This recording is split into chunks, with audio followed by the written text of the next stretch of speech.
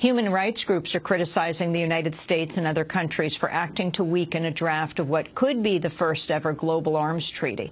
Negotiations began at the United Nations in New York last week for a treaty to regulate the $70 billion trade.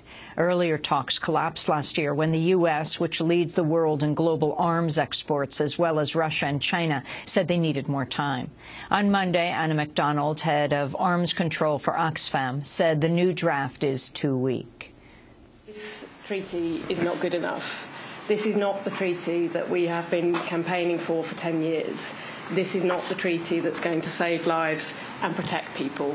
The loopholes must be closed.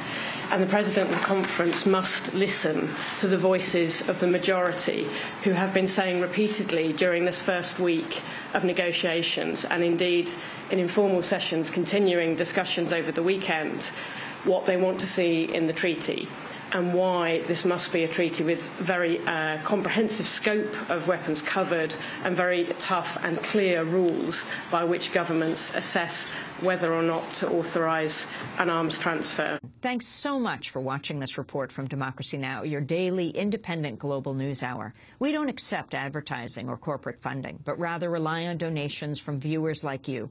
Please make your contribution by visiting democracynow.org. We need your support today to keep bringing you this hard-hitting, in-depth reporting.